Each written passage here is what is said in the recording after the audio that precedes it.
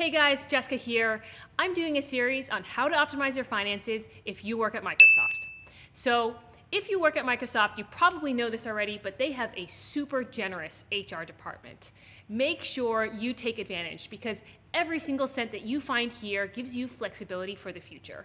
Whether you switch jobs, join a startup, start your own startup, don't waste your time in big tech. First up is a 401k. And so I'm going to read off what Microsoft says in its employee brochure.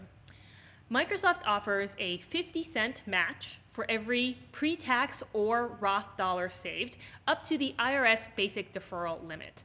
So what this means in normal speak is that in 2021, you can contribute up to $19,500 into your 401k, that's the IRS limit.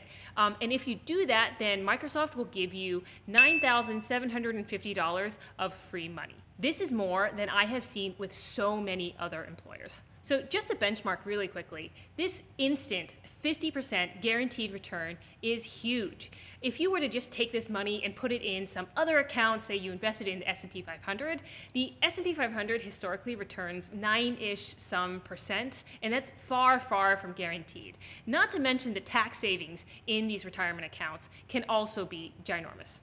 So exactly how much you contribute is a little bit up in the air. It depends a bit on how much you've saved up already for retirement, your plans for the future. But long story short, you should try to contribute as much as you can, even $19,500, to really get the full benefit of this. If you want us to take a look at your specific situation, how much you should be contributing, whether you should go Roth or traditional, and just generally how to optimize, sign up on our website. I've linked to it in the description below.